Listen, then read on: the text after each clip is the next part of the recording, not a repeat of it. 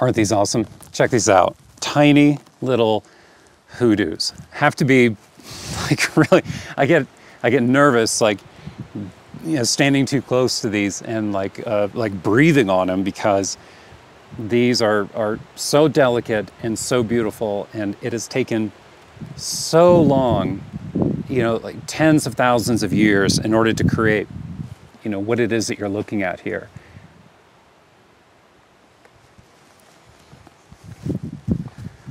Okay, so I'm not going to walk over there because then I would put footprints right in there, and that would be pretty lousy.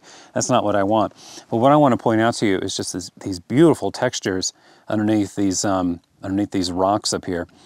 You know, all of this is just caused by natural erosion and time, and it's just has a very delicate quality to it. It's just really beautiful, really wonderful. I love that texture. And so now what I'm trying to do is figure out how to frame this. I don't really want to zoom in too close like that, at least to begin with. I do want the image to have some depth though, and this is like 24 millimeters right here. So I'm thinking of including like a little bit of this over here, but I also like this this valley leading up through here because I feel like it gives the image additional depth. I think I'm going to try to figure out a way to include this over here and this over here. But one of the classic things that like I'm keeping an eye on, see how this rock right here kind of blends into the geometry of the hill in the background. And so this is one of those situations where the tripod either needs to be set low or it needs to go high in order to account for that, so that that doesn't land right on the line as it does right there, because then that creates friction and it just doesn't look good. Just to put it simply. So I think I'm going to try both ways. I'm going to pitch the camera up and down and side to side, and maybe do a telephoto over here. I did bring a telephoto GF lens with me, so I think we're going to give it a try.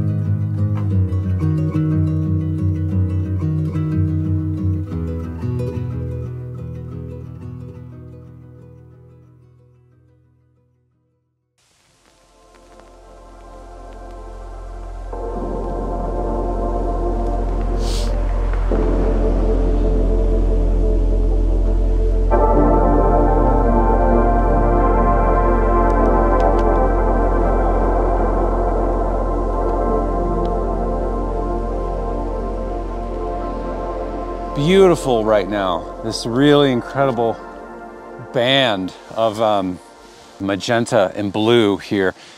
New Mexico is such a crazy landscape. So wild out here because it is so flat, and there are places around here where you have just a complete 360-degree unobstructed view of the entire sky. See all this right here in the foreground? There's this really nice sandstone that, I mean, it's a big chunk of it. And it kind of ebbs and flows out this way and then leads up into here. And so what I'm doing is shooting it as a portrait orientation like so. Can you even see that? Without reflection? Yeah, I think you probably get the idea. Trying to do it so that there is, this here in the foreground, that kind of, and I like this filling in the bottom of the frame. I think that looks really nice, and I'm trying to avoid this kind of dead area over here. Just focusing on this line here, and then leading it back up into this back here. So yeah, I feel like it's kind of working. I feel like it's looking pretty good. It's not the image at all that I intended to take. I thought it was going to be over there, but not bad.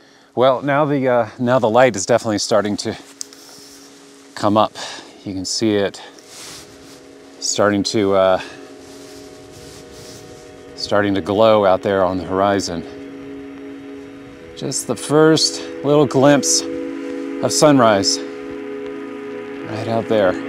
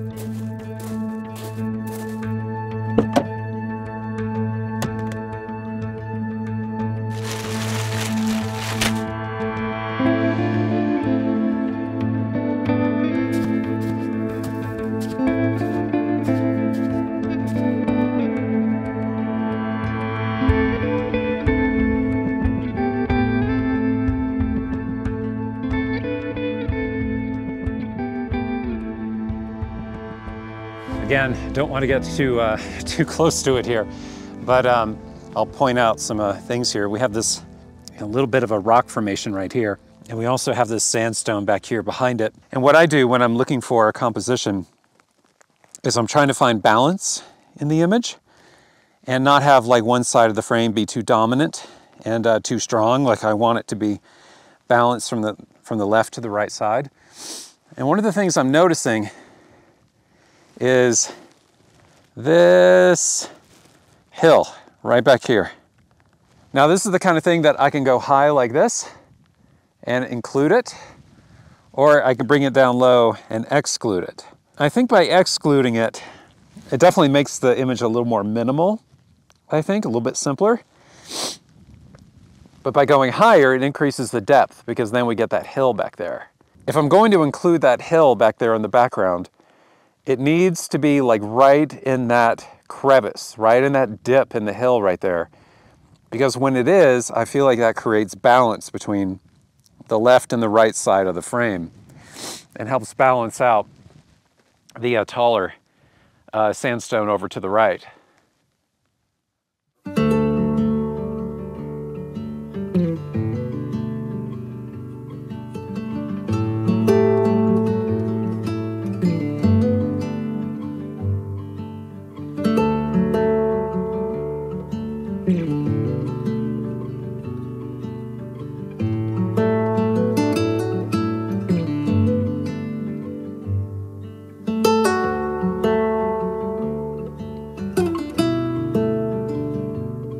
Thanks to Epidemic Sound for providing all the music and sound effects in this video.